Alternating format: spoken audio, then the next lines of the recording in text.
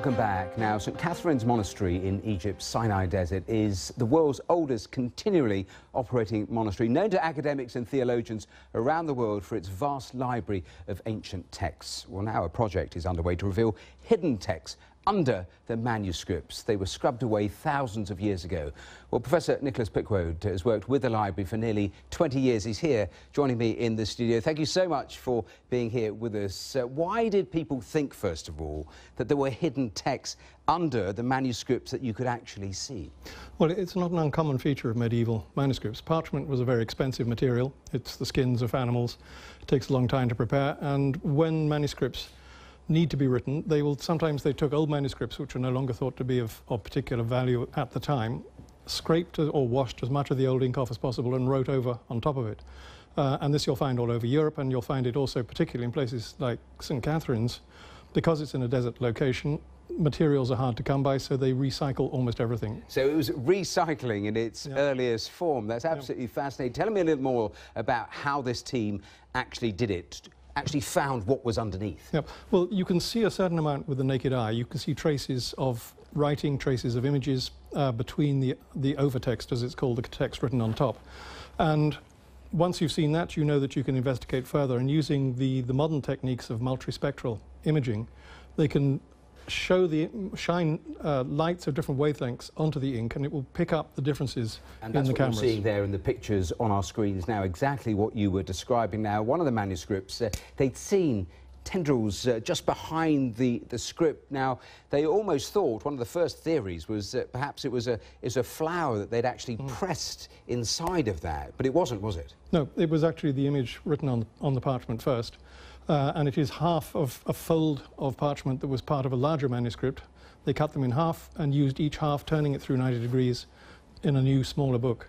And in terms of what they've discovered underneath, what were some of the texts? What are the things that had actually been written? Well, they found some, I mean, I'm not part of this project, so I don't have first-hand experience of this, but they found some very early and very important medical treatises which are otherwise unrecorded. And that is always the great excitement about palimpsests, as they're called, that you discover what has been rejected, and therefore it may actually be otherwise unknown. Tell me a little more about St. Catherine's, because as a monastery, it has the most extraordinary history, doesn't it? It does. Well, it is built on the site of the burning bush where Moses saw God, and there was a small settlement there in the 4th century, which there was a tower there later on, and then in the middle of the 6th century, the Emperor Justinian built a great church, the Catholicon, and defensive walls around it to protect this site, which is one of the major sites of Christianity. And in terms of the manuscripts in this vast library, I mean, how difficult is it to preserve them? The atmosphere there actually works in our favour for once. In Northern Europe, you have a lot of rain, you have a lot of mist, you have a lot of damp, and a lot of insects. Halfway up Mount Sinai, it's bone dry, and for that reason the manuscripts actually have suffered less than they might have done in other places. So we have manuscripts that have been in this climate for 1,200, 1,400 years, and which have survived intact. You say 1,400 years. Is that the oldest manuscript they discovered so far, or do some predate that? Well, the oldest manuscript known so far is in fact the Codex Sinaiticus, most of which is in the British Library. It has a long and complicated history and was bought from Stalin by the British people in the 1930s. That is a 4th century manuscript. It's the earliest text of the New Testament in Greek, and there are some fragments of the Old Testament surviving as well.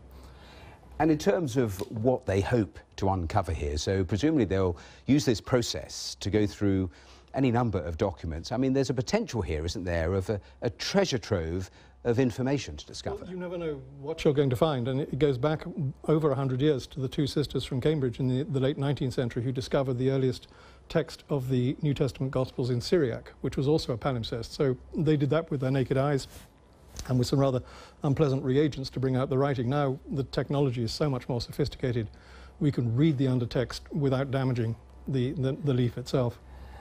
As you watch this team go through their work, what are the sorts of things that you hope they end up learning from what we find? It's impossible to predict. You don't know what's going to turn up there. Sometimes it is nothing of special interest because it's a text that's well known from other copies, but every now and then you find something of which there is no known other copy.